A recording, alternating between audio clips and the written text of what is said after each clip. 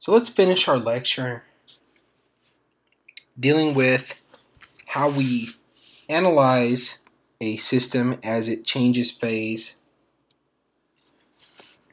As we increase the temperature or increase the pressure or decrease the pressure or decrease the temperature, what are the phases that we can expect? So let's recap from what we discussed last lecture. In last lecture we showed that initially and here's a temperature specific volume or a TV diagram, and we have constant pressure lines, which are these dashed lines, and we have a vapor dome, which shows when it intersects with our constant pressure line both the saturated liquid and the saturated vapor lines. So initially we'll have a compressed liquid when our temperature is lower. As we increase the temperature, and I'm going to follow it for this particular pressure, as we increase the temperature, we'll reach a saturated liquid point. So the fluid that we're dealing with is about to begin to vaporize. We continue to add temperature to the fluid or our system, and that system starts using that energy to change phase of that liquid into a vapor. And here we have a mixture of both a saturated liquid and saturated vapor up to this point, where then we have a saturated vapor. If we continue to heat it, so we no longer have liquid at this point, if we continue to heat it, we'll have a superheated vapor in this region. Alright, and there's some interesting things to look at. For example, if we look at what's called the supercritical pressure, if we increase our pressure past the point where past the critical pressure, we'll notice that there's no distinct phase change region. So here's our typically expected graph where we have a latent heat of vaporization. So this middle part here, that's flat, that doesn't change temperature despite increasing the amount of energy in our system. When we increase the pressure past the critical point, we bypass this, and this has some applications in the energy industry, and we can talk about that more specifically in those applications that agencies like the Department of Energy are interested in. How can we utilize, when we eliminate this phase change region, how can we utilize this type of fluid behavior curve? Likewise, we can plot these graphs on a pressure specific volume diagram, or we could call this a PV diagram. So in the PV diagram, we may have lines of constant pressure, and as we decrease the pressure here for this constant temperature, as we decrease the pressure, we'll see that we begin to have again a vapor, a saturated vapor, and as we move along this line, we'll have a saturated liquid vapor.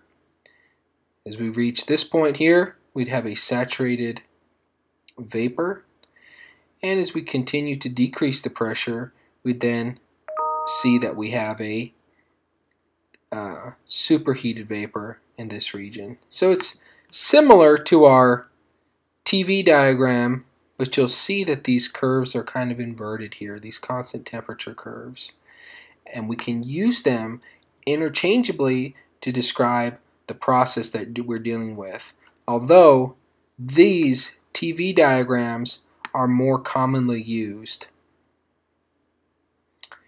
We can also extend our graphs to describe not only vapor and liquid phases, but solid phases as well. So we can, if we look past this liquid phase, or this below our saturated liquid phase, we'll be looking at what happens when we have a solid liquid, or just a solid. Now in our course, we will not be addressing the solid phases or the latent heat of fusion.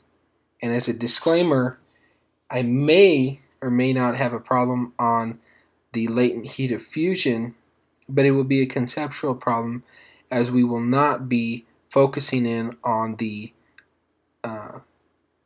solid phase change. And this is mainly because in many power generation applications, we simply do not deal with solids commonly when we're talking about a steam turbine or we're talking about a gas turbine. There are certain applications, certainly when we have a solid and that solid does become a liquid and may become a vapor in the process, but by and large we may be talking about steam and we may be talking about air in our power generation systems. Therefore, we will not focus and spend very much time on that. Another point or another word that you may see is sublimation. So sublimation occurs when a solid directly turns to a vapor form, bypassing the liquid phase. So this typically occurs at low pressures below the triple point, and here you see a PT diagram showing the different phase transitions as this solid begins to sublimate.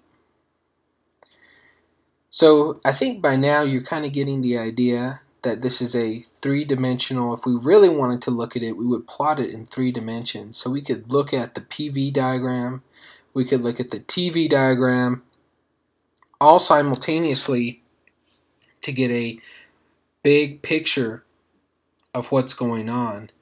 But because it's difficult, or it's more difficult, it requires a little bit more thinking to interpret one of these graphs, we are going to stick with thinking about these processes in 2 dimensions. But in reality, you can plot these in 3 dimensions, and we can look at it as it varies both with temperature, pressure, and volume.